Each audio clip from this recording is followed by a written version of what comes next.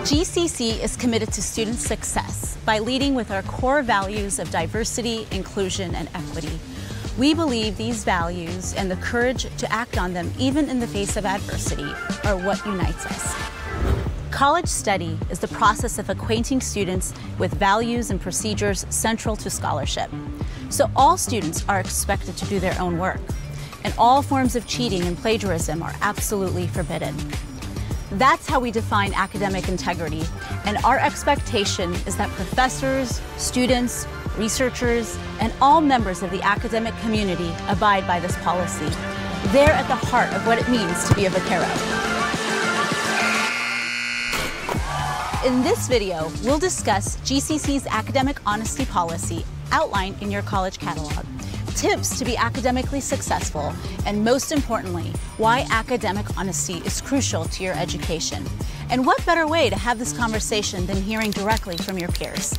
Academic integrity to me means the ability to form your own ideas and information, and you can't do that if you're stealing or taking ideas that already exist from somebody else. So it limits your potential to share ideas and participate in class discussions. The person fully understands and fully knows the information that they are going to be accredited to know. You have to have a passion for what you're doing. If you don't have a passion for what you're doing, you're obviously going to go and cheat yourself out of it. We're bridging and developing ourselves for the remainder of our lifetime.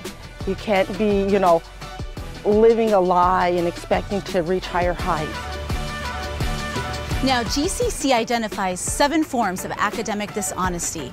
First, copying another student during an exam, turning in work that is not your own, plagiarizing someone else without proper sourcing, deceiving your instructor to improve your grade, submitting a paper you wrote for another class, using tools prohibited by your instructor, and stealing exams or materials.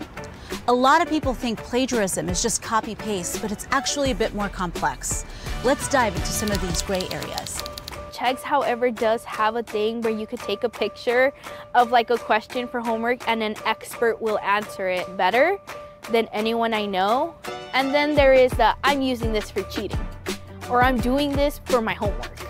I think that's definitely a very good studying tool on your own time to learn the material better. Don't copy something on the internet, enter it in as your own. You could find some help from the internet or from people, but again, not like direct answers. If you want to go into research one day too, you have to be able to make your own discoveries and you can't take the credit from somebody else. And I think that's something that comes up a lot when we're talking about that gray area. At Glendale College, we're inspired by great ideas. We don't steal them. So now that you're all caught up, let's talk about some tips for success. We oftentimes convince ourselves that, we don't have enough time. And it's about managing your day. It's about really putting a chart of the priority things that matter in that particular day. Proactive, not reactive, is what, my family always tells me. So the more, you work ahead on things, when you fall behind, that's when stress, and it's not good for your health, it's not good for anything, and you won't do as good of work. So if you build that connection with the professor, they're going to see that you're actually putting in the work, that you're actually trying, and they're going to see that, and they're going to take that into account when they're grading your papers, grading your exams, your quizzes, There's resources here at GCC that people can use who are in a time crunch, and there are students out there who are willing to help you. We're all willing here to help each other. Doing those things helps you feel better and reduces the desire to cheat. So things that I do is I take really good notes in class, really good notes. I study in 40-minute sessions and then take a 20-minute break so that I don't get overwhelmed by information. And also, I make a bunch of Quizlets. Even if a Quizlet for something already exists, typing out the information myself gets it into my head, as well as writing physical notes instead of typing them out. The kinesthetic learning style really helps because writing it out is another method of getting it in. College is new, sometimes intimidating, and the pressure to do well can be intense.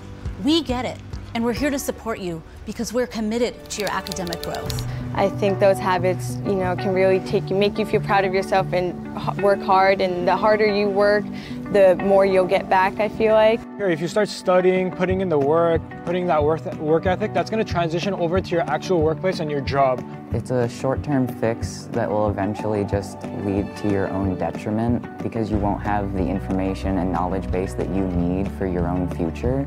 But if it's for a major prep class, you shouldn't even be thinking of that. This is stuff you really need and to retain. And it's going to help you in the long run for what you are setting up yourself to do career-wise. When you consume the information you learn in class, you take notes, you go home, study for hours and hours, and you take that test and you get like an A on it, you really feel like, yeah, you've accomplished something. Your hard work will pay off. Remember, your faculty members do care. They are teaching you information that will build a better future for you. If I was plagiarizing, if I was doing what I wanted and then only like looking online the answers and things like that, I would not have discovered my passion for what I want to do for the rest of my life. We have to, like, I think, kind of defend the integrity of our school and our institution as well. It's part of the prestige, and it's part of the ability that, like, you'll have to have that information. You can't climb any higher. You'll have to rely on yourself. We don't want Glendale College to be known as the school full of cheaters. No one can take away that success. No one can take away your knowledge. No one can ever say, like, I've done this for you. And the reality is you did it for yourself.